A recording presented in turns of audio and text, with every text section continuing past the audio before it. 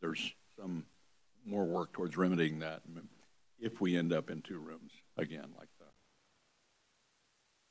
Yeah, and I believe we'll be trying to get back to normal this summer in the rooms, but hopefully that will happen soon.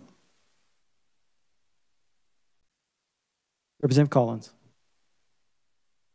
Sorry, just thought of it. I know you're trying to close the comment section, but I was just wondering about and it really, I think you mentioned a little bit about it, like people that want to testify to a committee, whatever it, saves them, being able to do it remotely, saves them from having to come all the way from, say, Western Kansas here, just, maybe talk 10 or 15 minutes. It will take them all day to get here and back, get back home. So I guess that's something that's going to be offered again in the future, the remote testimony kind of thing.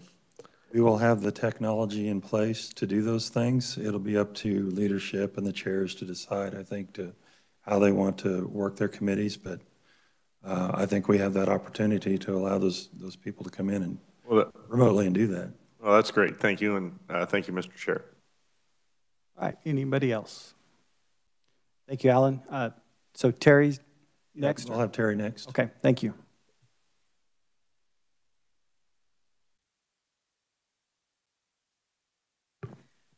Good afternoon, Mr. Chair, committee members. Thanks for having us here today. I will walk through the technical services team's presentation and just hit the highlights of this. You have the written report. It's organized into projects that are currently in progress, upcoming projects, and projects that we've completed since your last meeting. So our projects that are currently in progress, we are wrapping up the Legislature laptop lease. You did receive new laptops in January, and we have been wiping the off-lease laptops and preparing those for shipping. So those will be going out in just a couple of weeks. We're still updating servers to Windows Server 2019. That work should be completed in July. The network switches were upgraded by OITS prior to the start of the legislative session, and they're going through now and enabling some security options on the switches. We, as part of the teleconferencing project, we also upgraded all of the audio systems in the building. And Alan covered the Cisco WebEx system implementation. We still have some outstanding work on that, some mopping up to do in conference rooms and the classroom and auditorium in the visitor center. So that should be completed in the next 2-3 weeks. Upcoming projects, we're expanding the rubric backup system. When that system was put in, we sized it for a 3-year data capacity. We're 4 years at it, and we are really pushing the boundaries on capacity. So that will be upgraded in June. The House chamber display boards for the voting systems will also be upgraded in June. That scaffolding will be put up early next week and will be up throughout the month of June while those boards are being replaced. Those will be replaced with LED display boards, 1.9 millimeters, so the lights are very close together. So we'll have higher resolution for the text. Hopefully it won't be fuzzy around the edges of the letters. And also, at some point in the future, if there should be a need, you could display videos and other files as well. This summer, the staff computer lease expires, and so we'll be replacing staff computers. And the legislature generally does a security assessment by a third party every 1 to 2 years. We did not do it last year during the pandemic, so we're planning to do that later this year. And we do a very comprehensive security assessment. Penetration testing, vulnerability assessment of servers and workstations, social engineering, and then a year or 2 years ago, we also added a compliance review of the state security policy and legislative policies. And then projects that have been completed, the new printers were installed and ready for session. The Exchange email system has been upgraded and hopefully will be more stable and better performance going forward. And we've also upgraded the legislative firewalls to give us 10 gig of bandwidth through the firewall. And I'll stand for questions. Senator Pittman. Thank you for those updates, and thanks for the work to make our place a better place to work with the technology. You know, I didn't realize how much I enjoyed the House voting system display boards until I moved over into the Senate. And I got to tell you, it's really nice to have that visibility, as you can expect. Am I mistaken that the Senate President has a board that has the vote count on it, as well as the one that's inside the Senate Majority Leader and Senate President's back hallway there? There is a display there, right? There is, yes. I can't help but notice that. And there are walls up there that have plugs ready for a display, right? Actually, there is power but no data to those locations. There's data on the other side of the walls in the offices. It wouldn't be too hard to pull that data feed into a monitor that would showcase information that's only currently being shown to certain majority leadership positions? The technology exists to do that, yes. Okay, I just want to confirm that. And the second thing is, would it be hard to put more cameras inside of the Senate chamber? There's only one camera, and it sometimes doesn't pick up everybody inside of the chamber, I've noticed. When, during Capitol Restoration, that was the first wing to be renovated, and I think that a lot of lessons were learned. So the conduit used in that wing is actually a 1/4 inch smaller than other data conduit throughout the rest of the building. And the Senate, frankly, does not have enough data jacks. So to add more cameras, we're going to have to figure out a wiring path and bring more wire in. Okay. And so it will be kind of expensive, I think, to do that. So $5 million like we had, or is it something a little less than that? probably a little less. Okay, I just wanted to make sure. I think we're talking thousands. Okay, thanks so much. Yes. Does the Senate really need to be seen and heard?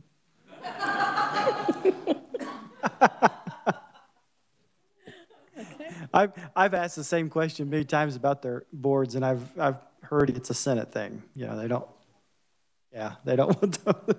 That's right. Representative Collins. Thank you, Mr. Chair. I was just wondering, you mentioned the wiring challenges. I mean, could it be done through Wi-Fi now, possibly? Or I know the security is a little bit different for that, but. Well, unfortunately, in the chambers, we are also pushing the limits of the wireless network as well. In fact, in the House, just because of the lack of data jacks, in the House, when they were doing the remote voting earlier, we actually put access points on top of desk, the representative's desk. I remember that. Right, and they're stuck everywhere. We've got them stuck underneath the media desk. Any place we could steal a data jack, we put a wireless AP. So I think both chambers, you know, we might in the future want to look at the cabling or expanding the wireless network. All right, thank you. Mm-hmm. Representative Hsu. Thank you, Mr. Chair. I was just wondering about kind of general feedback that you guys have gotten about the laptop refresh. I kind of like the touchscreens from last year. That was kind of cool. Did legislators have issues with USB-C versus USB-A, stuff like that? Just general thoughts. I think this year everyone has been so busy with everything else going on and all the other changes we've put into place that we really haven't received much feedback at all. So I would welcome that. Yes. And other than the touch screen, people either seem to love it or hate it. And I have had a few people ask about that. Yeah, I miss the touch screen also, but I understand. Yeah, Representative Collins. I'm sorry, Curtis. No problem. Thank you, Mr. Chairman. And thank you, Terry, for being here. I know we're using a lot more technology, a lot more of us are on there, like security, we're gonna do a security assessment, so that'll be good to see how we've improved perhaps, but have you any issues this year that, any big concerns? Are we getting better? Well, Legislators I'll not knock clicking on on wood. phishing. We've actually implemented several new security tools over the last 18 months, and that has really helped us catch threats coming in through email or just users on the internet. And so one thing that we'll do as part of the security assessment this time is we'll take a look at the tools we've put in place and make sure that they're stacked up and protecting the areas that need to be protected. Yeah, that we're using those dollars most effectively and protecting the right things. I think, and we'll also have to have a big push on user training. All right, any other questions? Well, I'm excited about the new video boards. That'll be nice. We can show the final, the March Madness games while we're sitting there in the chamber, maybe one night or something. So, All right, thank you. All right, thank you, Terry.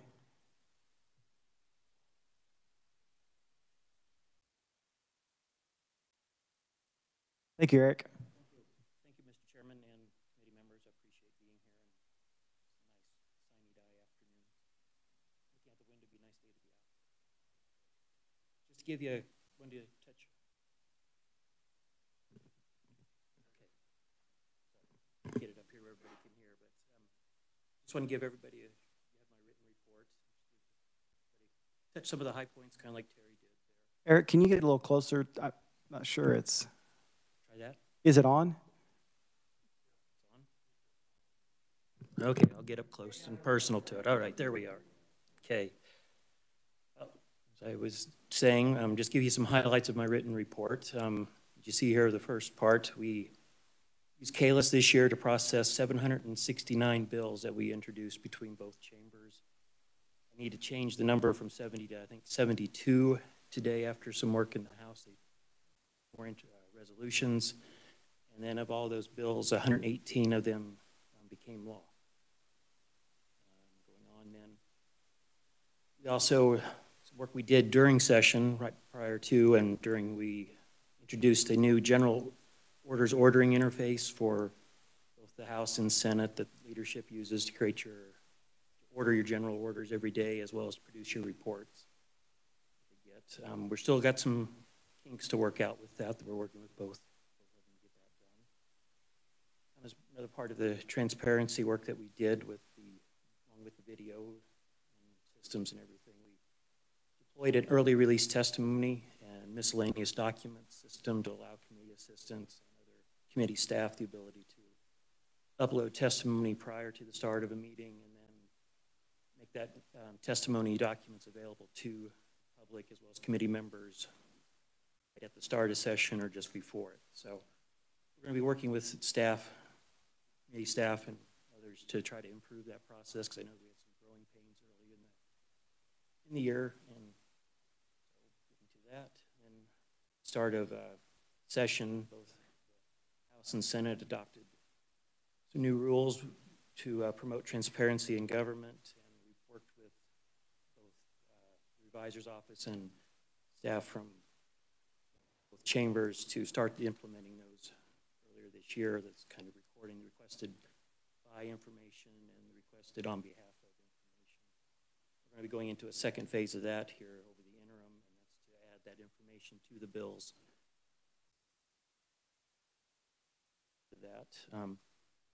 Coming up over the interim, we're going to be working with the Senate to rework their journal processes, how they generate their journal, as well as some of how it appears even in the documents. We're going to be working with Corey starting next week on that. And we also are continuing to finish up our work on upgrading the text editor used in the ks thick clients that everyone uses, both chambers as well as revisor and legislative research. We plan to actually start full-fledged testing of it, all the system early next week, and get it out earlier during the interim summer to the departments for their testing. Give us the rest of the summer and fall to fully test that, and if it passes all their testing, their acceptance testing, we'll go ahead and move that into production by the start of the 2022 session. And one of the more fun projects for our staff is we're going to start doing some design and analysis work on a member interface portal to allow legislative members the ability to have a secure interface to go log in to it, have like a dashboard view into KLIS, to track some of their electronic bill books comes to mind, and a few of the other things that I've mentioned here as far as like dynamic calendar, and then like they can keep notes, confidential notes, and committee schedules and things on there. But understand this will be a first version of it that will be trying to come out with hopefully by next session, but you know, it'll be a ground floor place to start. So with that, I'm finished and stand for questions. All right, thank you, Eric. Before we go to questions, I know that during the interim, there was some discussion in LCC about maybe doing a new RFP for KLIS, I believe. Where's that at? Oh, okay. All right, Alan. Yeah, we've been working with the legislative divisions developing that RFP, and we'll be working with the LCC more to forward that effort based on the decisions from the LCC. Okay, so that doesn't have any effect on the upgrades that you're doing right now?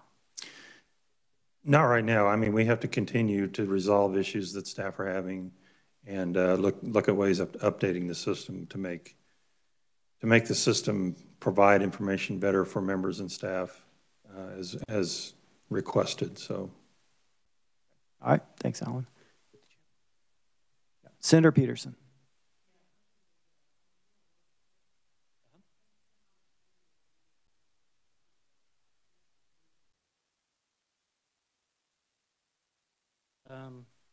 Yes, I don't know for sure. I'd have to check in on that.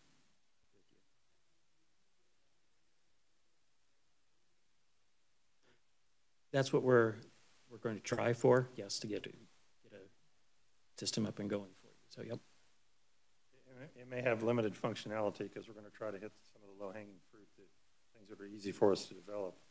We do have to develop some infrastructure for that, like security and sign-in and things. So we want to make sure it's very secure before we move into some of the more heavy functions of the system. Senator Pittman. Thank you, Eric, and thank you, Alan, again. Three things that would probably, if I think about this right off the cuff, of what would make my job a little easier from a technology and application support piece.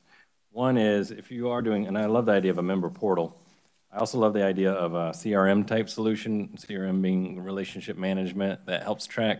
Obviously, we've had a lot of unemployment calls coming in, you know that, as well as a lot of other issues, and tracking those inside of a system provided, you know, whether it's a real basic or just tracking some of that information over time, could be very helpful if it's user-friendly enough that a staff member could use it as well as us.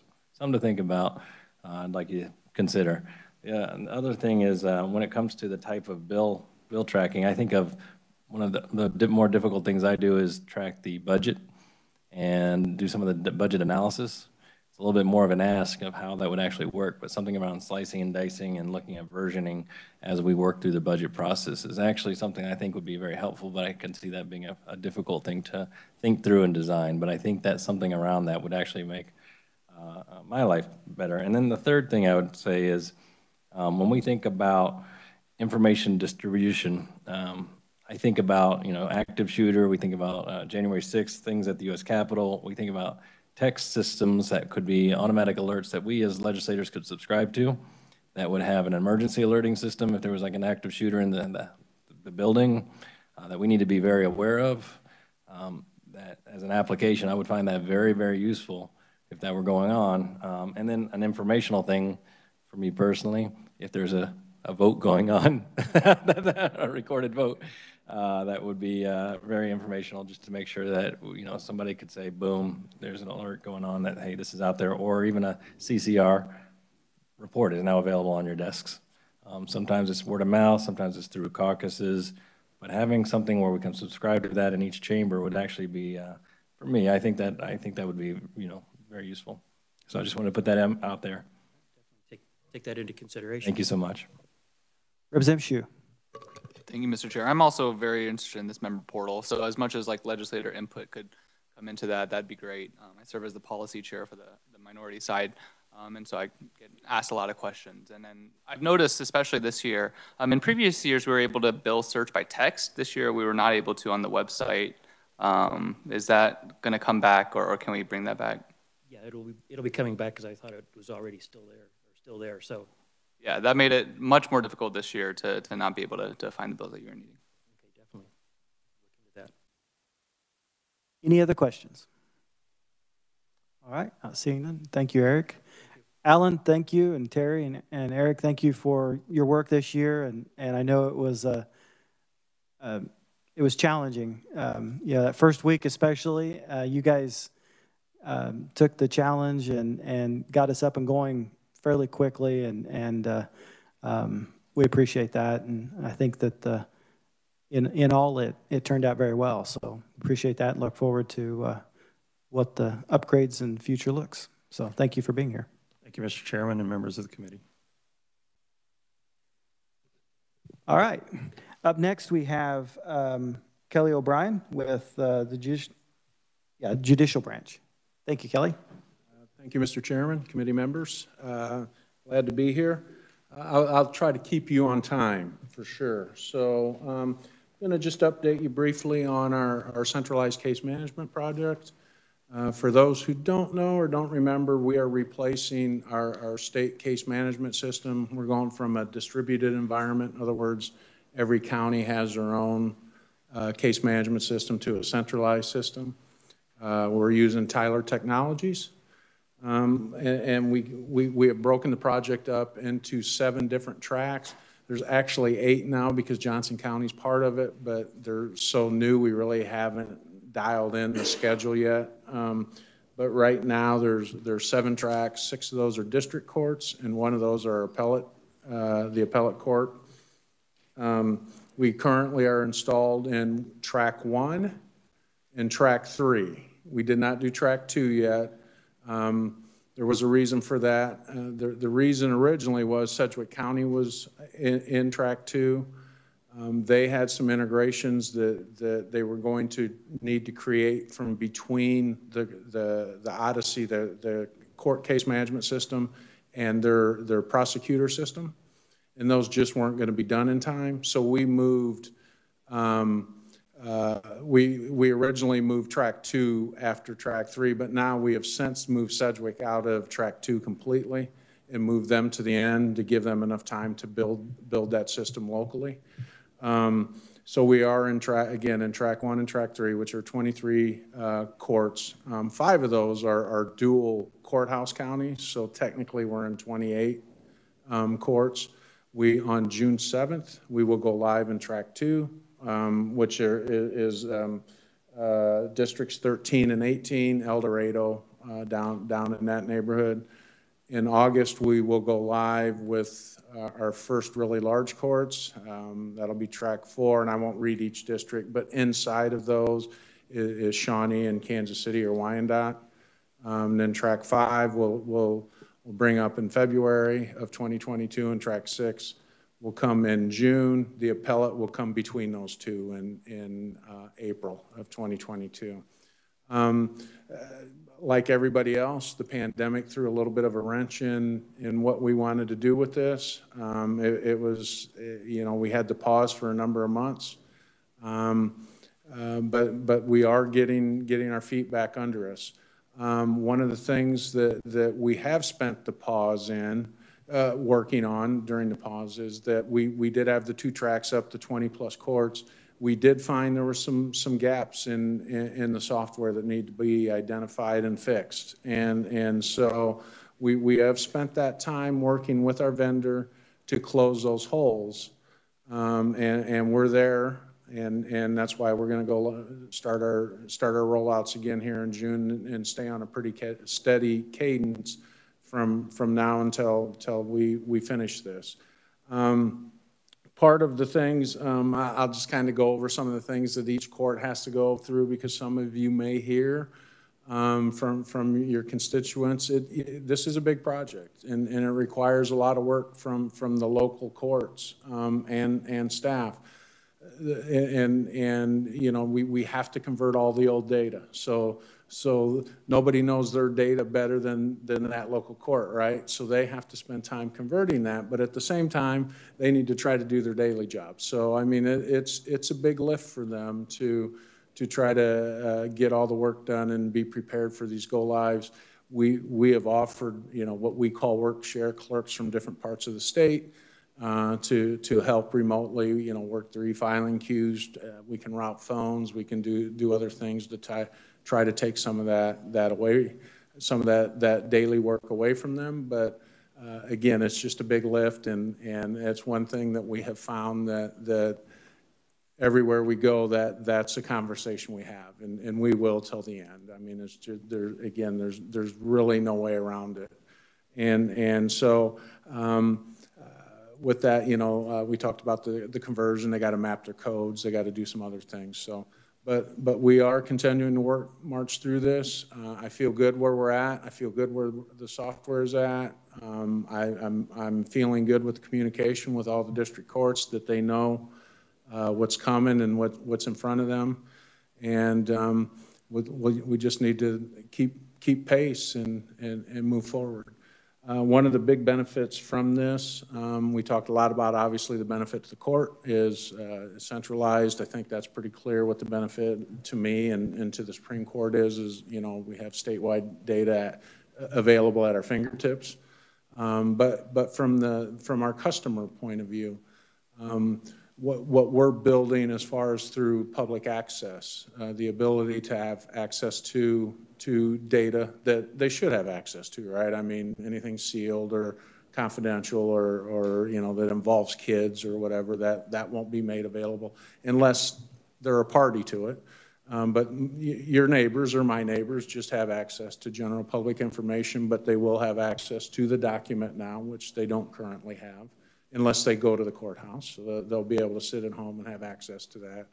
And then, of course, our elevated users will have access to anything. They'll have access to all of that plus anything else that they're a party to or should have access to. So we believe the ability to access the information will be a huge benefit for all the customers of the court system.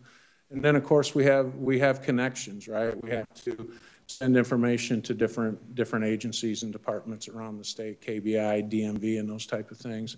And we've gotten that working pretty smoothly and working out. But as Joe Mandela from the KB and I were just talking outside, after we get this all settled in and installed, there's going to be a lot of other things that we can start looking into to automate, whether that's warrants and things like that, you know, standardize that across the state, make sure that we're providing those in a safe, secure way to the people that need access to that, of course, to law enforcement and whoever. And, you know, of course, the judge doesn't have to, just has to roll over, hopefully, in bed at 2 in the morning and sign instead of having to get up and answer the door at the deputy sheriff or go down to the courthouse or whatever it may be. So I know I went over a few things pretty quick, but I am trying to get you out of here. So if you have any questions, I'm here to answer.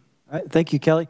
You know, when I remember the very beginning of this e-court was to make it so that court clerks could work in different areas. And I know you only have a couple of them going, but is that working? Have you even started that yet? Or? Yeah, I mean, we have.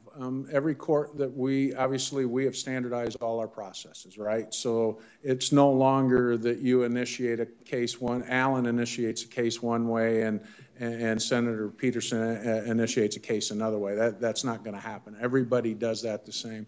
Everybody takes their payments the same. Everybody schedules things the same. So yes, that is in place and can be used for people to do that. Not only that, for our customers of the court, right? It's important for them to have the same experience whether they're out in Garden City or whether they're in Topeka, going over to Shawnee County. We want our customers, attorneys in particular, you know, there were differing rules, as far unwritten rules probably actually on how an attorney interacted with a court, which was if you are dealing with courts, especially side by side, that was very frustrating, right? They didn't like the idea that this court over here would reject the filing because it wasn't in all caps, whereas the court next door accepted it and didn't care about that. So yes, long way to answer your question. We standardized all that. We've seen the benefit locally, or seen the benefit as a court system, but I also think we're going to see the benefit for our customers around the state as well. Any other questions? All right. Thank you, Kelly. Thank you. Appreciate it. You guys have a good afternoon.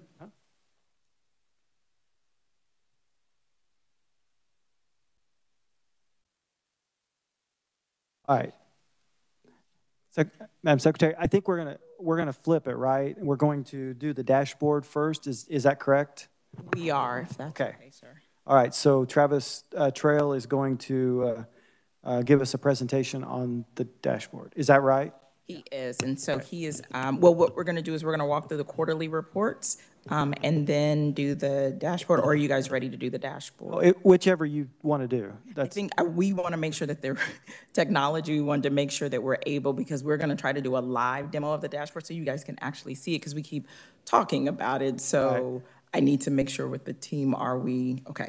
So if you all don't mind, we'll walk through the quarterly reports first, and then he'll do the demo of the dashboard, and then I will come back and round out with a few high-level updates, and then can take any series of questions. Okay, yeah, that'll work. Thank you. All right, so I'm gonna turn it over to Travis Rail. If you all remember, you met Travis kind of at the end of last year. He joined us as our Chief Information Technology Architect. There's lots of letters in our in our titles, but he has been very active, and when we are kind of fully staffed with this role, the IT reporting, the keto process actually falls under him. So going forward, I'd like for him to be able to present to you. He's touching base and working directly with the agencies on a regular basis, knows where the projects are, and so he has the best sense of where we are on that IT reporting. So he is gonna walk you through both the Q4 from 2020 and then Q1 for 2021, both projects.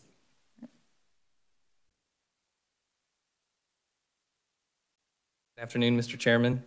Alan, is it possible to get the presentation up on the screens here?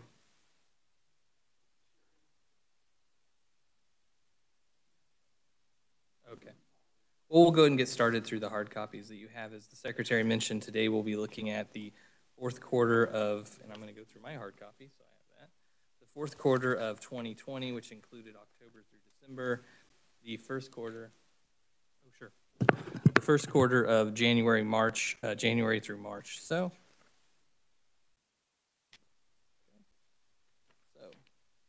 looking at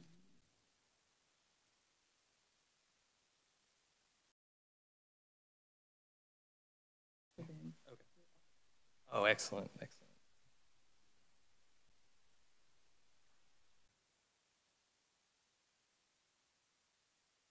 Okay. Yeah, I think it's like I've never used technology before or something. All right, so in that Q1, we had 10 planned projects, 14 approved projects, 22 active projects, and 5 projects were completed during the Q4 of 2020. In those active projects, 19 were from the executive branch, 2 from the region institutions, 1 legislative branch project, and there were no judicial branch projects. Those active projects broke down into, there were 9 projects in good standing, 5 infrastructure projects in good standing, 3 in caution, 1 in alert, and 3 were recast. I think there was 1 on hold. So projects in caution during the Q4 of 2020 included the KDHE Bureau of Environmental Remediation Database, the KDHE Bureau of Water EPA reporting system, and the OITS voice end-user device refresh. Projects in alert status, the DCF Kansas Prevention and Protection Services, PPS, and the Comprehensive Child Welfare Information System, CCWIS, and the planning project.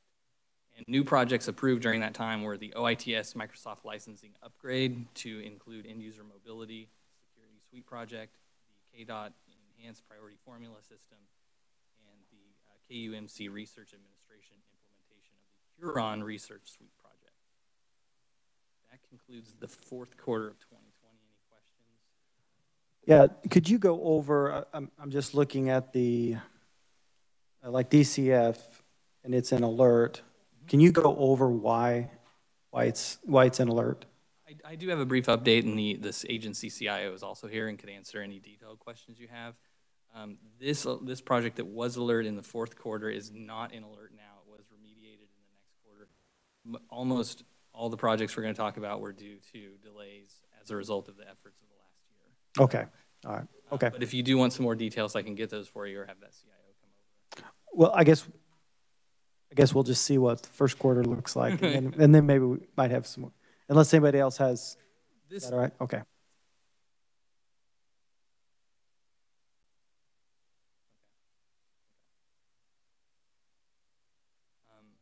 On this particular report, it was 33% behind on deliverables, but mostly due to delays in procurement during that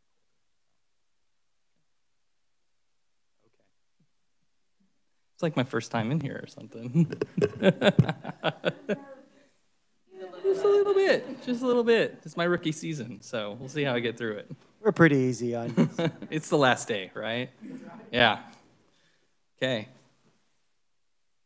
Any other questions on the fourth quarter? Okay. The first quarter, January, March of 2021 of this year, there were 5 planned IT projects, 19 approved, 22 active, and 7 were completed during that quarter. Active projects included 18 in the executive branch, 3 in region institutions, 1 in the legislative branch. Active projects breakdown included there were 8 projects in good standing, 4 infrastructure projects in good standing, 1 in caution, 5 in alert, 3 in recast, and 1 on hold.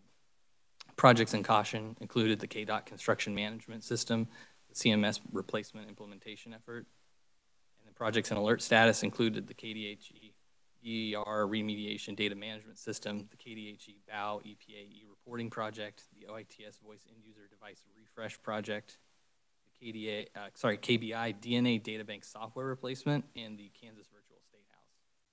New projects approved in that quarter included the Department of Administration SSIF Claims Data Management System, KDAD's Hospital HER sudden implementation, the OITS ServiceNow CMDB Discovery Integration Hub Project, the KDOL IT Modernization Project, and the KU Canvas Learning Management System, KU Data Center and Hardware Network Refresh Project.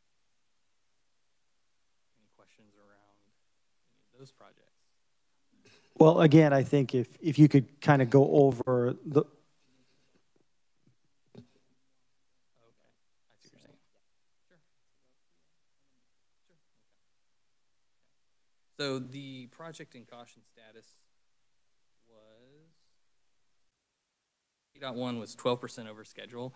So for, and this might be a refresher, but caution status are any projects that go 10% over their budgeted time or dollar amount. 20% for those in alert status. This project was 13% over. The project needed additional time to perform setup of some of the new functionality. The window for implementation of this new application can only occur in the spring and late fall when construction season is over, which limits the deployment window. The delay will not impact overall budget, but will allow the team to continue refining these processes in order to have a smoother transition.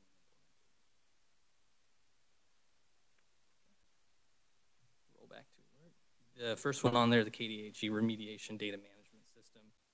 That project was plans to complete this month. It was 26 at the time of the reporting. It was 26% behind on its deliverable completions. The KDHE Bureau of Water EPA reporting system plans to complete in September of 2021. That project is in alert for being right at 20% behind on deliverable completions. The OITS voice end user device refresh. That project was initially involved in the distribution of new phones to state entities, and that project was started prior to COVID-19 last year, and then as employees went home and took phones home, we've had to delay that project. As the employees return, we intend to complete the project. The KBI DNA Databank software replacement, that project began actually in January of 21 with the development of an interface, an NCIC interface with KBIT IT, but was delayed due to commitments and higher priorities within KBI. A change order will be processed when a revised approach has been approved by the agency, and the project is in alert status due to being 31% behind on. Heard about the virtual state house. Any questions on the project's in alert status? So the Bureau of Air, or both of those in the Bureau of Air are just the Bureau of Environment. Well, I guess one of them's Bureau of Environment, one of them's Bureau of Water.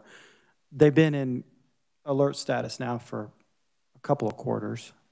Do we? Sorry, go ahead. No, that's all right. Go ahead. So they were in caution status the previous quarter, and then in alert status this quarter, first quarter. Okay, I thought they were in alert, both of them, but okay. In the fourth quarter of 2020, it was just a DCF project that was in alert. It is no longer in alert status.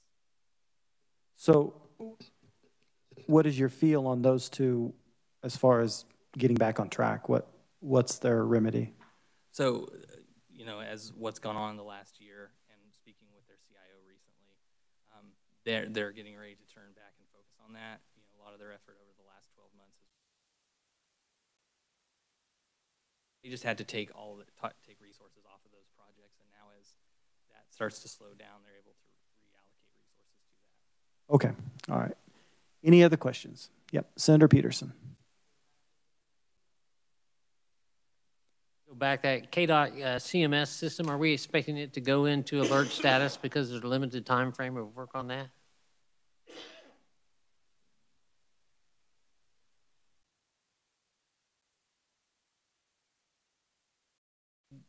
I don't want to speculate about where they're going to be at on it. I haven't spoken with their CIO specifically about this, but I can find out. That's fine, thank you. Mm-hmm. Any other questions? All right. Thank you. Appreciate it. All right.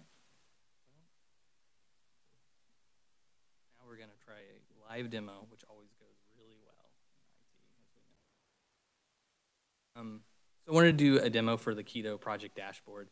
This is an initiative that we launched back in February, and that we went live with back in February, and the intent was to provide, one, more transparency in the approval and reporting process, as well as providing more real-time information on where these projects are at in flight. Like, we just had this meeting and we talked about stuff from December and stuff from January, and so this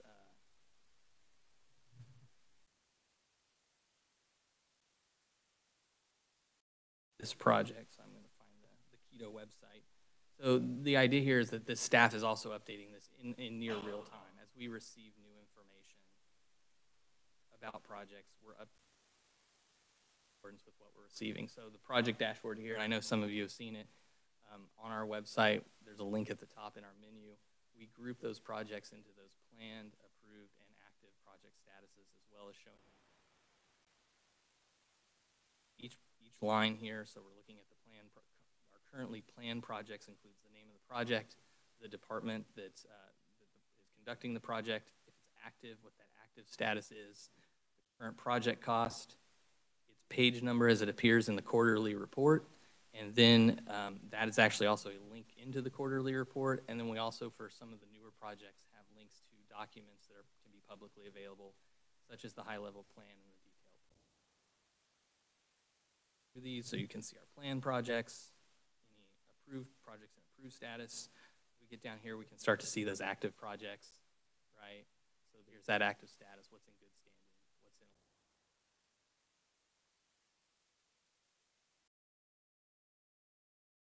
Gotten a lot of feedback from even from agency CIOs that have found this very helpful to understand what's going on within the reporting process and project management offices. Senator Peterson. So if I'm on the dashboard and I want to look at the keto report, I could just go over and click on the page number and it would link right to the detailed report? That's right. I'll choose this Fort Hays State one on page 50. That's going to open up this that PDF. That's fantastic.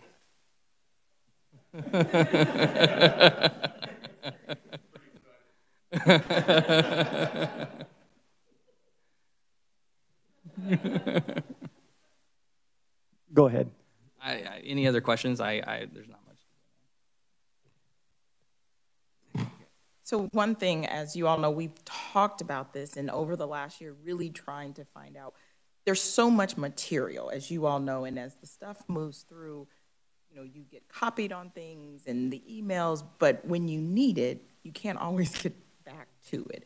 So this is our first attempt at pulling some of this information together. One of the things that Travis will be doing is, again, reaching out, making sure you all know how to navigate it, but also we will continue to get feedback, because if there's other layers we can put in there or different pieces of information. And eventually, you know, this is all of the public information. As we talk, and I've talked with, you know, Chair Hoffman about just that more, you know, you all's ability to know what's moving when and where those documents are. You know, you could see this is all public, but there could be a next level where there was more of a secure login. And as you guys start to work on, as Alan was talking about, like, you know, that your internal portal where you could get to another level of documents for that would be appropriate for JCIT, that we may not link completely on the public website. So, you know, just try, we're starting. And know this is our attempt, that we did hear you around trying to find the information better so that it is at your disposal. And so we continue to need that partnership and feedback to refine this, but to also continue to build out other tools or resources like this to allow you all to get to the information you need in a more timely way. Senator Pittman. Thanks for this. You know, I was impressed when you first took me through it, and I'm still impressed. Obviously, linking through this thing is a great thing. Looking forward into the vision of where you're going with this, if I think about things that are important to me on this committee, I think about some of the questions that we've heard today. Some of the kinds of questions are, where were we at last quarter versus this quarter? Thinking about metrics as we move through, even on a quarterly basis, of projects that are moving along. So that's something to be thinking about, is graphically. How do we look at grouping totals of inside of these nice attributed characteristics you have to give graphics, whether they're clickable or not? You know, maybe that's something in the future. But that kind of graphic that moves us through, and then as we tie into it, dollarizing some of these things and adding the risk component to it and the number of FTEs, and one day maybe in the performance-based metric measure. I mean, that's way off, I know, maybe 6 months. That kind of information is going to be some key pieces, I think. My question would be, how hard is this to update? Let's say that you weren't doing this and you had staff members kind of pulling this information. Is it a self-serving portal where each of the agencies can upload a standardized document of some sort, or is it something that's pretty manual right now, and what's your vision there? Right now, it is a manual process. We're still, the keto process is in itself a very manual email spreadsheet-driven process. So what my staff does is, from the quarterly reports you get, well, they reconcile this to quarterly reports to make sure it matches. As new projects come in through emails, which is mostly how we receive those today, they go in and update it manually. So it's a very manual process. Our vision is an automated process, a software solution, where agencies can go in and provide this information through an automated workflow, so that will speed up both the reporting and the approval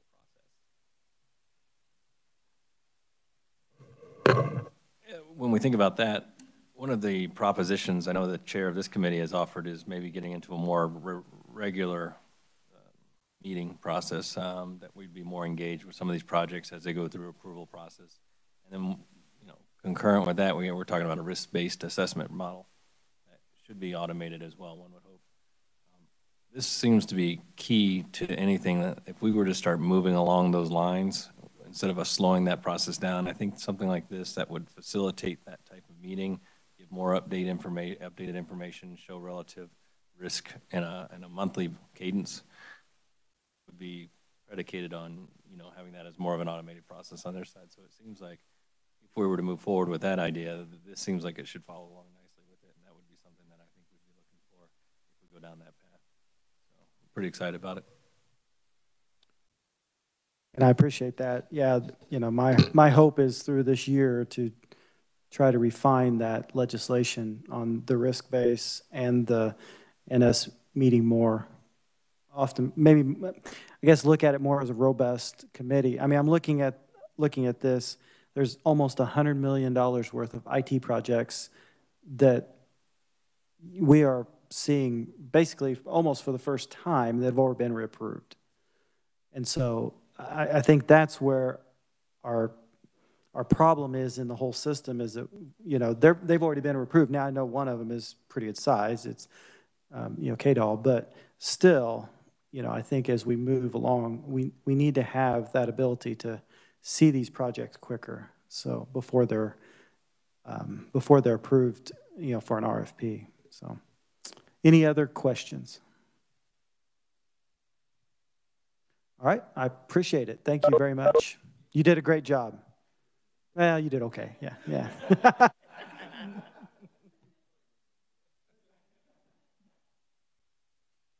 Thank you all. We have a great staff, and as our new CETA, he has been working really hard to understand the process and think about how we engage with stakeholders, you all, the agencies, our vendor partners, and so please know that you'll see more of him and have more of conversations. And you know, as you have, you know, ideas, you know, Senator Pittman, others, you know, please share them because we're trying to improve these processes and also get you all the information that is relevant to the roles that you have and the work that we do. So I'm going to take you through just a couple of updates. First and foremost, sorry, I was looking to see who was behind me. Our team, because we're in a smaller room, is all over in a conference room watching you all. And so I had to see who had walked into the room as I started to talk. A couple of staffing updates. Many of you engaged with or met or heard from our CTO and Deputy Stacy Mill, and she was very key and critical in a lot of the work that we have done since I stepped into this role. Stacy actually left us in April to go back home. She is from the Kentucky area and has family there. And I think all of us over this last year, you know, have looked around and made all kind of choices about going forward. And we were very sad to see her go, excited for her to be able to move back closer to family and have a good opportunity, and just appreciative of the work that she has championed and moved along. She was the driving force behind where we are in our data center migration, along with a number of other initiatives that we continue to bring you. We have posted that position. It closes one day next week, I think June 3rd. And we'll move forward with those interviews and those candidates. I can tell you over the last few months, the roles that we have posted at varying levels, that we are getting robust applicant pools and from, you know, all over. And I will say that many of us during this virtual time, myself included, have been fairly active regionally and nationally, speaking on panels, writing, you know, just short stories about the work that's happening in Kansas, because I really want to make sure the narrative of the strong work that is happening here is getting out there. We're not broken. We are improving and we're growing, and we have a great team. So I think that message is being heard, and that we are seeing more and more in a strong applicant pool. So more to come there, but just so you know, it is currently open, closes on June 3rd, and then we will be reviewing those applicants. Additionally, one other change that has happened since I was with you all last, yes, I think both have happened. So formerly the CIO for KHPU is Kelly Johnson.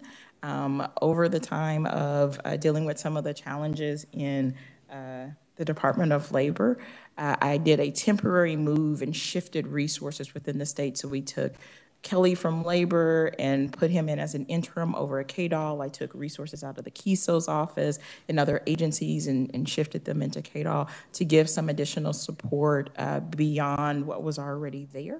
And over time, we have found that that was actually an amazing fit for Kelly.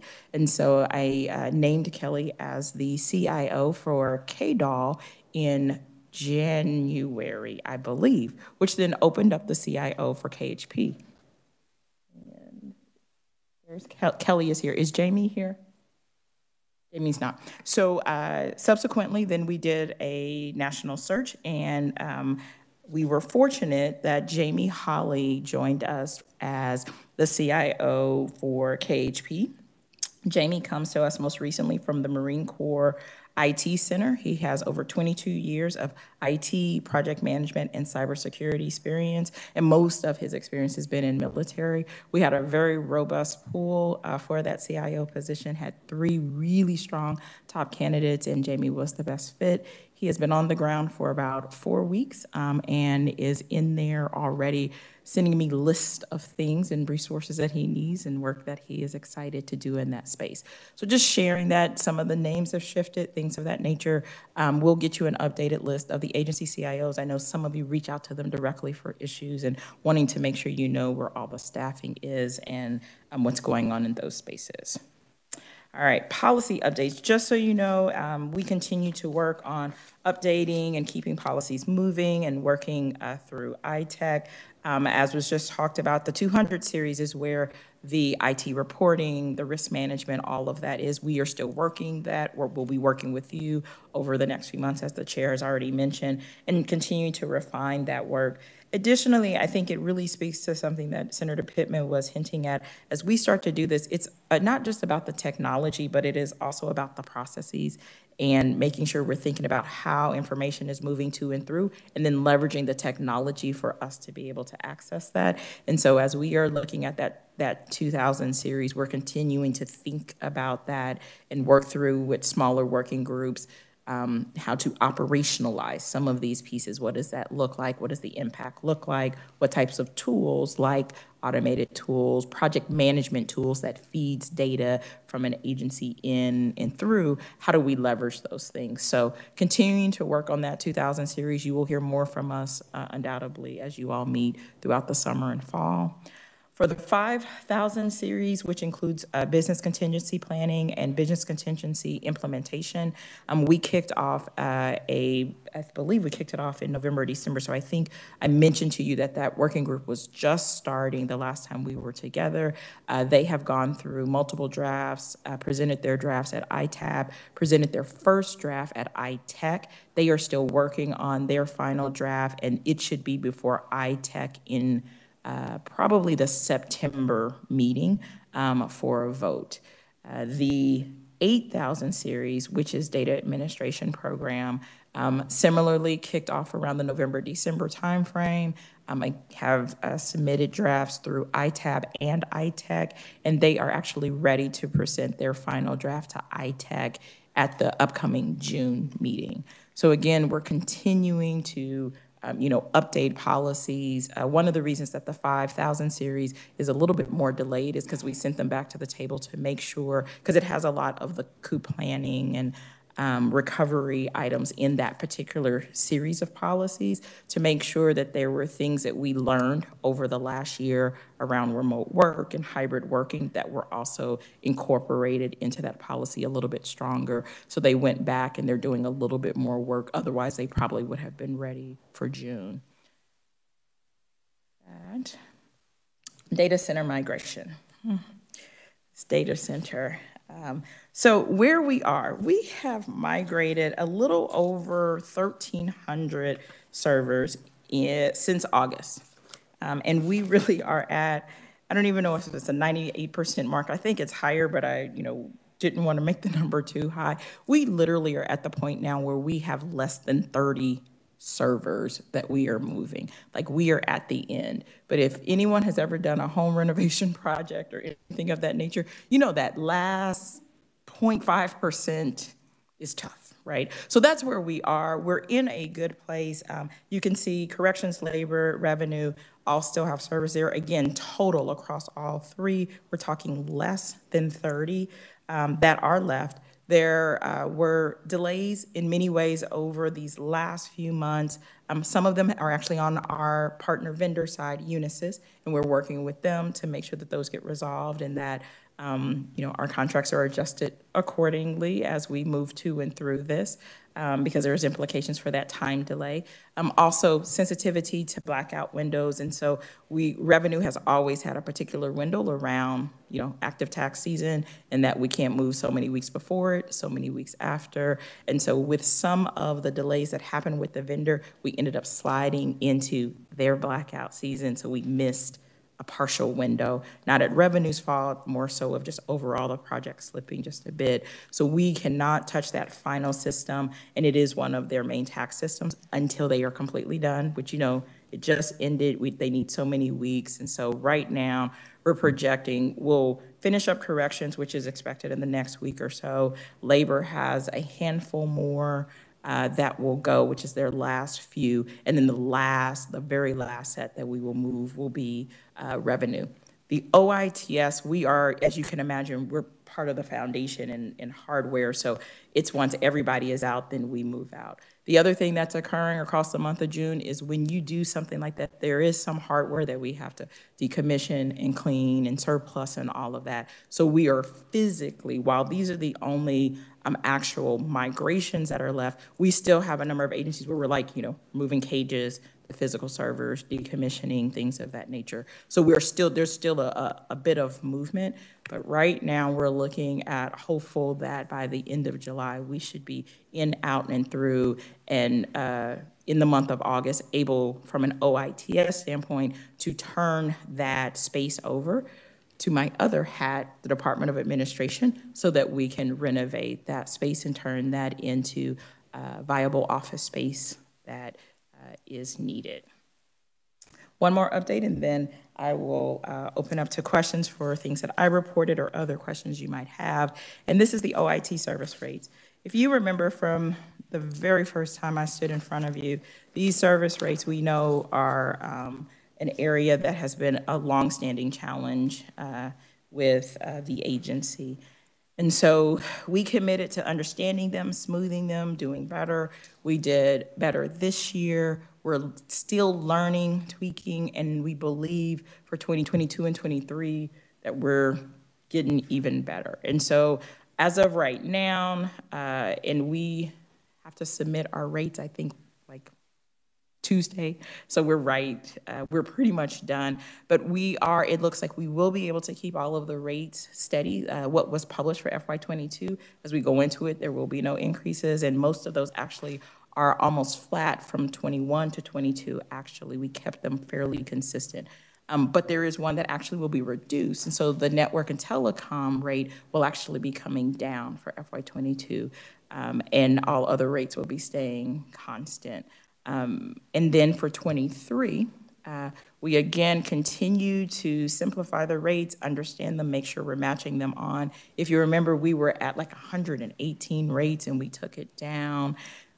We're at around 29. By FY23, we believe we'll be at 15 very clean rates. But we're also doing other things that are on the periphery. We have some agencies that their total bill to OITS is, let's say, $6,000 for the whole year, right? And it could be a smaller non-cabinet agency. The way our billing happens right now, they're literally billed every month, so they get a $15 bill or a $100 bill. We're looking at ways to be able to offer to them where they can do here's your bill, it's $6,000. And if you want to pay it just one time at the beginning of the year, if you want to pay it quarterly, because I know some of them have revenue flows, but so that we also are thinking about how do we do this more efficiently, and that we're not, that billing every month takes time on our side, time on their side, and they're for many of those that have those smaller bills, they're fairly consistent. There's not a variation. Larger cabinet agencies, that's very different because of utilization and other things that come into play. So, but there is a percentage of agencies that we're looking at to see how do we also streamline their billing process, right? So while we're looking at rates, we're also looking at process. Our goal is, once the rates are published, because we got to go finish the process with the Division of Budget, but later this summer and the fall, we'll share with you what we do is, like, we can show what FY21 was by every single agency, and then show you a comparison of the projected FY22 and 23, and you'll even be able to see some of the savings and things of that nature. So we'll, just kind of to give you a snapshot of the impact that this has had. So just bringing this back, because we do believe that this is also as important as our data center and, those pieces that are the technical pieces. Our operations have also impacted this agency over the years that have put it at a disadvantage. So wanting you to know that we're still doing the work in this space that is impacting not only the center, but all of the agencies accordingly. I believe that is the end of my prepared remarks. I can take questions on anything that I presented, or if there are other areas you all would like me to give an update on. Okay. On the rate comparisons, will you have that available for next meeting? As long as do we think we'll be meeting probably in July or June? I won't have them available probably until after the 1st of July, because we have to finish the rate process with the Division of Budget. Once they publish those rates, I can share then the comparison with you all of every. It'll probably be July. Yep. So we should have them. Okay, great. Any other questions? Yep. Senator Pittman. Thank you, Mr. Chair, and thank you, of course, D'Angelo. Always a pleasure, and I'm always so impressed with the work you've done over the last couple of years in terms of bringing this office and standardizing and bringing the information to the fore. On that note, one of the projects I think you were working on was kind of a survey of our hardware across the agencies, and also an accounting of how many different types of software applications and things like that to give better visibility. Can you just kind of update us on the status of that? And then I have one other question that's not related. So yes, we, I would say, finished that project, but it's never really finished. We did get the inventory delivered to us, with also identifying some gaps that weren't captured in the inventory that we needed to follow up on. As that report, and we used our third party that worked with us on that, Travis, our CETA, was just coming into his role. So we actually have now moved that into his area, and what we're looking at more long-term is, again, software automation to be able, because some of that is really about like asset management tracking, and to be able to say what's where, what is the status of it in terms of, is it a legacy system, is it modernized, how many of what do we have, and being able to connect that more broadly to our 3-year plans, right? So if we're talking about what our priorities are for the next year, understanding where we are in terms of our hardware, software, applications, and where we're going is going to be key and critical. So we're using it kind of in 2 ways, more operationally, from really getting to a place of asset management and being able to understand it, also using it for assessment as we're doing some things with cybersecurity, assessment of what type of cybersecurity needs do we need that are not piecemeal, but that need to be able to cover overarching. How do we think about what we have that might right now bolt on with 1 or 3 agencies, and is that something we need to elevate to the next level? So we're trying to analyze it and do some operationalizing of it, but then we're also using it as we begin to talk more strategy level. So we've been working on strategic framework for executive branch IT, but then we're also working on what is 3 to 5, and with Travis being in the architect role, we're starting to work on what's 5 to 10 look like, and what decisions do we need to make in 3 to 5 to be ready for 5 to 10? What decisions based on that, that information do we need to address to even be ready for the 3 to 5? And it goes back to understanding what is in that asset management. So I commit that, either this summer or this fall, we can bring some of that back to you all so that you can see a little bit of how we're using that. But that is how I would talk about the 2 ways that we're using that information that we collected. The second question is kind of unrelated. With local governments and county governments, can you just describe, you've got a broad ranging role in technology, and the interface with those organizations sometimes is there. do you have any insight? Can you give me, at least myself and maybe some other members of the committee, what is that like for the state at this point? And I could focus on the ransomware attacks that are on the counties, and we could focus on the security, we could focus on data, we could talk about rates, we could talk about, is there interaction? I mean, just in general, could you give me just a litmus test on what that's like right now, and is there something that we ought to be thinking about, or the locals or the state should be thinking about? So I would say it's not where we would like for it to be. I would say overall, my assessment is that we have good relationships. So it's not a bad relationship. It's not that we don't work together, but it's not coordinated. It's not intentional. It can be very reactive. Something is going on, we have resources, or there's a connection that's made. An agency might be working in a particular area that then pulls in, relationships across different types of entities at that local level, but not in a way that is coordinated, strategic, consistent at all, is what I would say. We have pockets where I think we do it better, and there are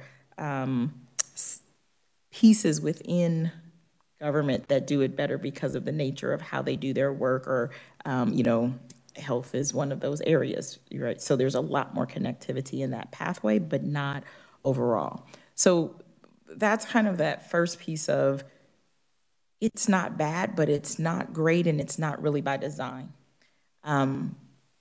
But there's interest. You will see clusters of IT professionals at the local level connecting and working with us at the state level, again, kind of piecemeal. So some of the work that we have been thinking about is, how do we do this better? And I will tell you where we're starting, or the lens that we're starting, is actually through a cybersecurity lens, because it's the easiest for us to kind of get our minds around.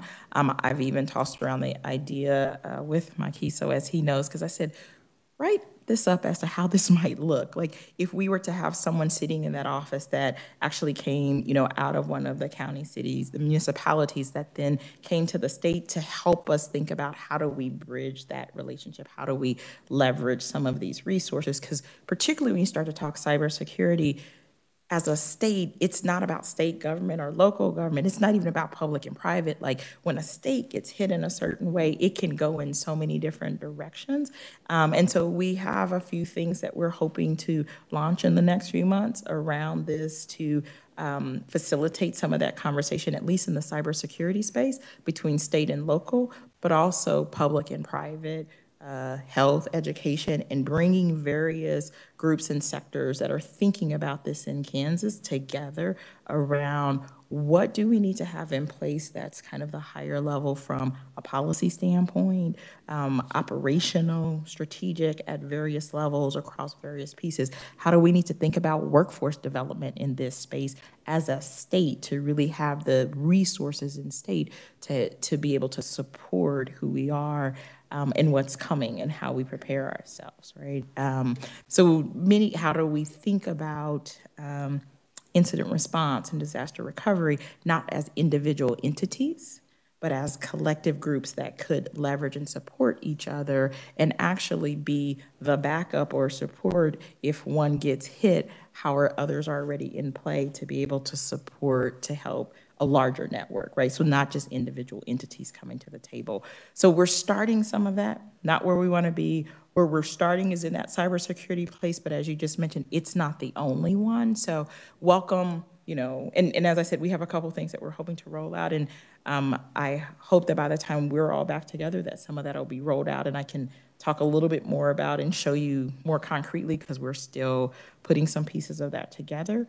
But would welcome a broader conversation or ideas into how we do this in a more intentional way, and leverage our resources at the state to support across the state in various levels and various sectors. Yeah. So you mentioned the 5 to 10 year plan. Does that, when you look at a 5 to 10 year plan, are you looking as far into even like what we're running into with the Senate, where the conduit that was put in was too small. Do you go that far, or are you just looking at more of the systems? Not quite. When we talk 5 to 10 year, I guess I would think of it as when we really are talking like, or maybe more like 7 to 10, we're going to be talking really up here in terms of a roadmap, right? Part of my background, as some of you know, is in higher education. And if you've ever worked with a higher education institution, they all have a space master plan, right? And it goes out like 15 years about all the potential spaces that they could potentially use at any given time that's open land and how it can be used. But it doesn't do like this building goes here and this building goes here, because that's where the strategic plan that's more 5 to 7 does. So I'm trying to get us to kind of stack this, right? To be thinking about in 7 to 10, like what does the state need to look like at a very high level? And then as we do those 3-year plans, that's where some of kind of that level is, but it's driven by if we want our environments to look a certain way, as we start to do any new upgrades, we must ensure that the systems or, the wiring is, I'll give you an example. Cloud is a good example, not to say that we're like running there, but to upgrade any system or any operation and not think about, is it cloud ready? Doesn't mean you have to take it to the cloud, but to update something, it's almost like you get a piece of hardware and when you install it, it's already, out of support or will be out of support in 12 months. We got to get out of that. And we unfortunately have done that a lot, right? It's like, it's right now, we need it, we have it, we'll plug it in. Well, let's not say what's right now, but what's the next thing? And maybe we are stepping over something and investing a little bit more so that we don't have to do it twice. But to be able to make those decisions, we have to start from an architectural standpoint, talk about what we would look like and what are all the spaces might be in a 7 to 10 year. And then as you think about 3 to 5 and 5 to 7, what are the things we have to do today to correct things? And then in that 5 to 7, what are the conversations we need to start having to move those operations? But as we are modernizing systems, for example, right?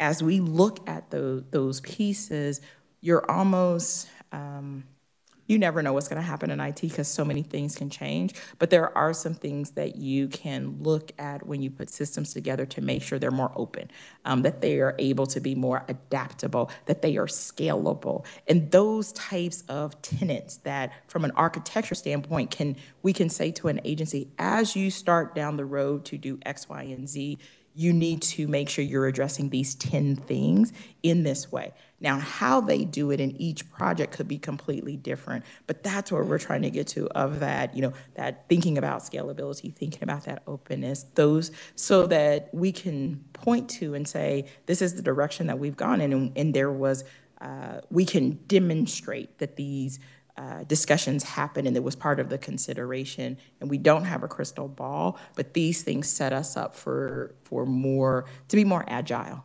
in an IT space. Does that help? Yes, it does. Yeah, appreciate that. And then I had a question about the old hardware, I guess. You said you probably already started cleaning that out. You're going to continue. Is most of that just e-waste or recyclable now, or is there any of it that you are going to be selling, or what's the protocol on that? So I'm going to look at my team. I think it's a little bit of all. There are a couple things that we're actually, what's the word, reusing or repurposing. I don't think there's a word for that. We're repurposing because, with our move to Unisys, there's some things that we need to back up differently or some other things that may have shifted. And we do still have, as you all remember, an on-prem data center in Eisenhower, much, much smaller footprint. So there are some things that we are repurposing. There will be some things that are just really are going to need to be fully surplus. And so we also are working with our state surplus, my other hat, because there are certain vendors and types and ways that you get rid of those types of material. And so we're looking at a little bit of it. I'm not sure And I don't even know if we've explored if there's anything that can be sold, but surplus helps us with that because they can figure out if it just needs to be fully disposed of or selling. They have avenues to help us. So we'll be working closely with them as we, from a technical standpoint, probably using some outside entities to help with that assessment. But I think we're still trying to figure it out, if it's salvageable in any way. So it's a little bit of all. That's what I expected. I figured that. Any other questions? Yeah, Representative Curtis. I just want to echo to what Senator Pittman said earlier. Just very impressed with the work that you have done over the past year, you and your team. So it's quite amazing. I did have a chance to review the dashboard in advance of today, and that too, I'm very impressed with that. That just puts that information at our fingertips, and I'm interested in seeing how that can be more usable. So I'm looking ahead 10 years just fascinates me. So because it's so hard to visualize what our world's going to be like in 10 years, and with technology changing so many things. And I had a chance to recently have a conversation with Brian McClendon, and he is one that will blow your mind when he starts talking about how we're not going to be driving cars in 10 years. We're going to be landing on the roof in our airborne cars. And so I'm fascinated. So I hope at some point you'll share with us some of those like visioning things that you're looking at in 10 years. I mean, I think we'll come into our desk in the chamber, and instead of lugging those darn laptops around, it'll just be a surface, right? And so we'll just, and then eventually it just becomes like you have and it's a 3D thing that pops up for you. So anyway, I'm just fascinated at like what the future holds. But with that, back to the chairman's but do we have the right, infrastructure in the building to actually be able to support it, right? So that's the thing of, I think with some of this work, we don't necessarily know what it's going to look like, but we have to be asking the questions, are we doing things now that create an unintentional barrier or hinder us from being flexible enough to adapt or be in a position to? I mean, the virtual state house was a good example. We knew that we were already on track to replace the switches, but it was a little bit further out. We did it earlier, but even in doing so, we also found out, okay, and we knew some of that we needed more bandwidth in a few different places. So with everything, but as we started to think through that, we were like, okay, so as we move into other places, let's just go in by starting not here and creeping here, but let's just start here, right? And then build from there. So that's the other piece of this that we have to get better at, is really using our lessons learned. This year is a great example where we have taken moments and stopped and said, what did we learn? How are we using it? As we start to do things, do we do things differently? What questions were we asking ourselves what gaps were we trying to fill? And how do we put ourselves in a position in the future that we don't have to do that in a remediation way, but that it's more so of a choice? You can turn this on or you can turn it off. You can utilize it if you need to or not. That is tricky, but I do believe, as I said, amazing team, wonderful resources across the state, that we can leverage into as we have these conversations, but we have to have them. We have to stop and take a moment to have those, and then we have to have real conversations, which we will come to you with as well, to talk about how does the state invest in this differently, and how do we understand our return on investment that we may not see immediately, but we understand that this is setting us up to do something else, or it's positioning the state to be competitive in a different way, and that's a fully different conversation, but it's still part of the conversation. And I'm not totally sure how to ask this, but so, looking at 10 years, I mean, the reality is most of us won't be here. Yes, you're exactly right. I'm sure, including myself. And, a lot of your staff might be, but even some of them won't even be. So when you look at a 10-year plan, are you doing it in a way that's interactively, I guess, maybe the right word, so that it doesn't sit on a shelf somewhere and then, in 10 years, all of a sudden, oh, yeah, we have this 10-year plan that we put together 10 years ago that somebody else did. How are you going to make sure that that is something that is kept up, I guess? I'm not sure how to ask the question. No, it's a great question. We've talked about it internally because I've talked about this idea around How do we do things institutionally so that it's not, for lack of a better phrase, easily undone, right? How do you put us on a path that we know that these steps are taken and it is pushing the state in a particular direction, and we've leveraged resources there, but some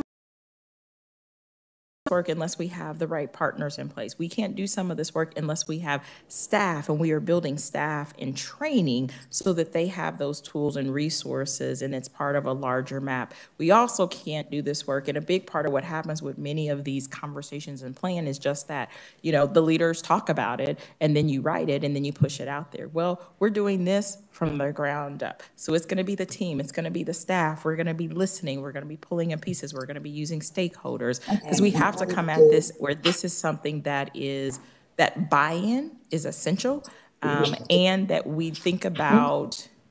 Did you say, like, what is happening? Yeah. Somebody's mic is on. That's so weird. I think someone's mic is on. Why does this see what I see on Slick? Robin or Travis, it sounds like your mic is on. Why? You see that on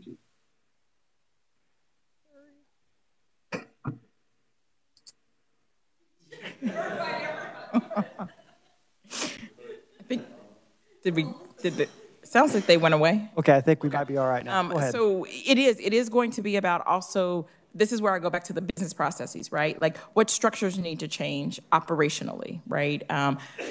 Thinking about how do we mature our IT operations to be reflective of where we're going as well, right? And you build it into the structure.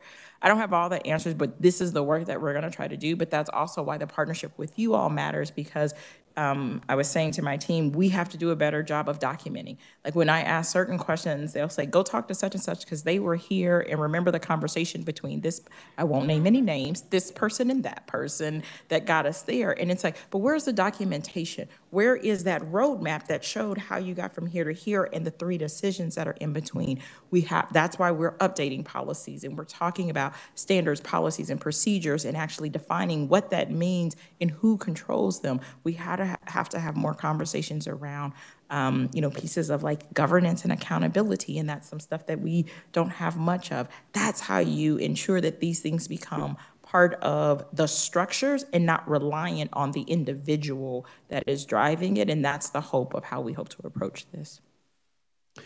I appreciate that. I think that's one of the things I appreciate about you is that, I know you've got the IT down, but the administrative part, you've really, I think you're changing OITS in a good way with that. So, and also I wanted to thank you for, the rate changes went into effect kind of late, and so a lot of the agencies, it was kind of I don't know if it's a surprise for them, but their budgets weren't exactly ready for that, and we only had one agency that came to us, wanting more money because of rate changes. And I, privately had a conversation with them. Why are you the only one? And in the end, we did give them the money because we did feel like that they had a valid excuse. But evidently, what you did on those rate changes were the right direction because, like I said, we did not have a bunch of them coming to us and saying, "Oh, we've got all these rate increases that now we need more money." So I appreciate that. Yeah, still work to be done there, but we're making some progress. Any other questions for the Secretary? We will see her many times in the next several months. Thank you very much. Thank you, Madam Secretary. All right, so our last today, we have a report from Katrina Osterhaus on the biometric identification system.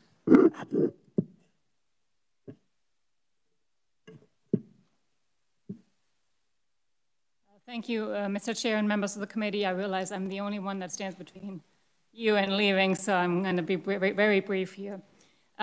Just so you know, we are going to go talk about a memorandum that should be in your file. It's a 2-pager. It's just a memo. It is dated May 5th because that's when it was discussed at the LPAC.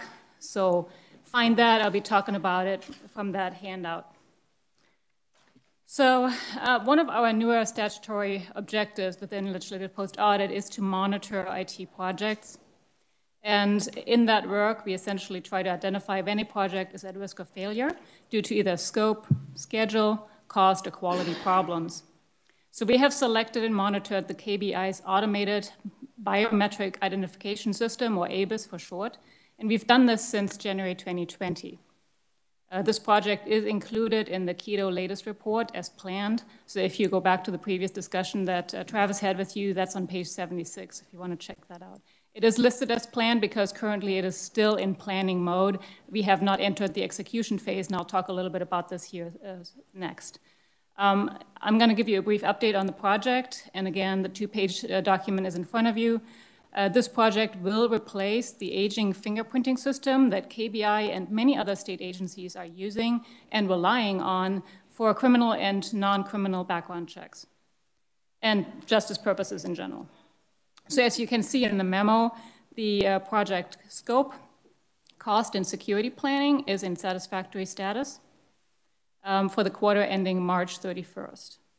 We did determine that the project schedule is in caution status for this quarter, and that is because the estimated timeline to build the information system has been compressed from the original milestones that we've been working with.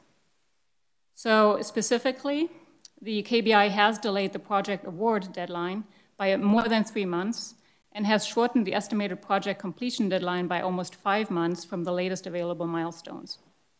At the end of this quarter reporting project, the contract award deadline was moved to May, so that was where the delay came in. So it was moved to May of 2021. And staff did tell us that the contract development and the negotiation required special knowledge, and for this, the KBI did rely on leadership staff, since no dedicated staff positions really exist for that work. This issue did contribute to the delays in awarding the contract. Staff also told us that they extended the contract development timeline to ensure that all specifications, terms, and conditions identified during the negotiations were properly identified and included in the contract. Officials did tell us that taking this extra time was necessary, considering the long-term impact that this project will have on the entire state and should reduce the project's overall risk. Once the selected vendor signs off on the revised deadlines, and as this project enters the actual execution phase where the project will be built out, it will be very important to stay on schedule and to reduce the risk of depending on the old fingerprinting system past 2022. And with that, I stand for questions. Committee, any questions? So they still believe they'll have it done on time? The current schedule shows that that's the plan, yes. Okay. Any other questions? All right, thank you. Appreciate it. All right, committee, we have one other item, the minutes from February 23rd, 2001 meeting, which was just basically our meeting for leadership change, and then we went over HB 2188. So is there any changes? Yeah. You got something else? Okay.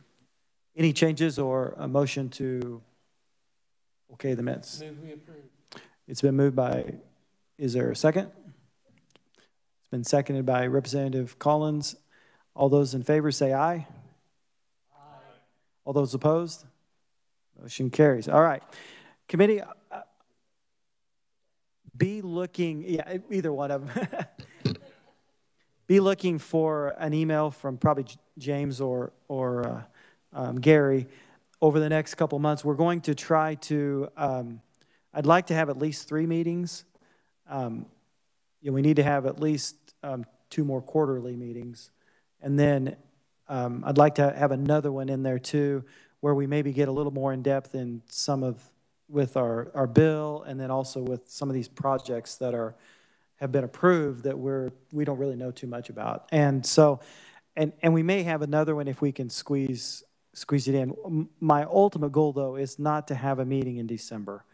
I'd like for us to try to be done before December, so that, and then also, one of my goals this year too is Representative Berquist is sitting in today as in place of Representative Hubert, but he sits on the KTEC committee. And so my intention, or ITEC, I'm sorry, ITEC, yeah. So my intention is to have him hopefully at least once or twice come in and give us a update on ITEC through the eyes of the legislature. Do you also serve on that, Representative Pittman? Senator Pittman. Well, I normally don't, so but you know. That's right. Maybe I can do that. But I do want us to try to maybe have a little bit more connection between this committee and ITEC committee. So going forward. And unless anybody else has any, is July, does that look pretty good for most everybody, maybe to have another meeting? Mid-July, probably, yeah. Senator Peterson. Have we requested dates from LCC? We will do that as soon as I sign the letter, I think. Yeah, yeah, so. Probably 3.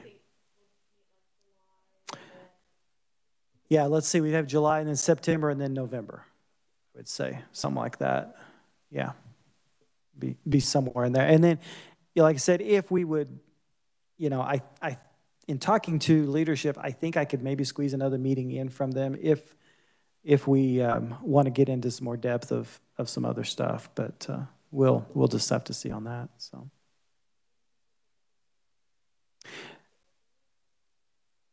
Probably. We will.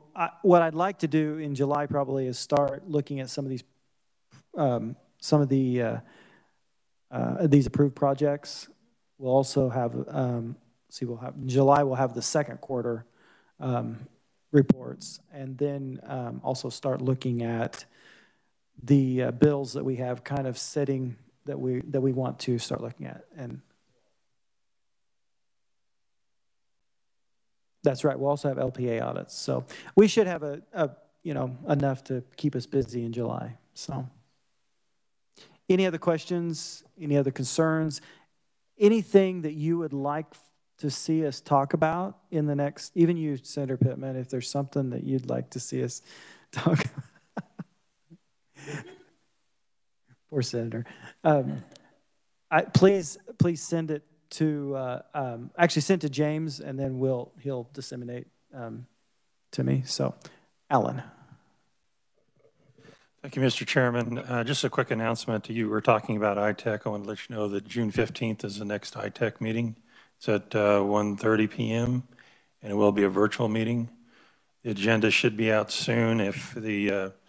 Chairman, if you approve, once that's published, I could send it to the members or send it to you, and you could forward it either way. Yeah, that'd be great if you could do that. Okay. Why don't you send it to James, and then he can send it out to everybody. Okay. Okay. Very good. And one of the items I had them put on ITEC was cybersecurity insurance. So we're going to be talking about that at ITEC, and that may be a subject that this committee wants to discuss too. Cybersecurity insurance? Cybersecurity insurance, yes. Okay, all right. The post-audit department is looking into it, and we're going to have somebody from, Secretary Burns-Wallace is getting somebody from NGA and NASCO to come in into ITEC and discuss it, so should be interesting.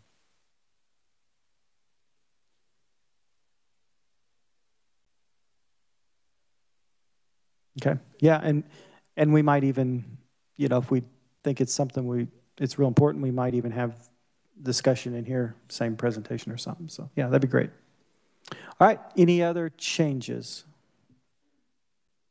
All right, with that, thank you guys for staying. Hey, we got out here before 3 even, so have a good summer, and we'll see you all in July. We're adjourned.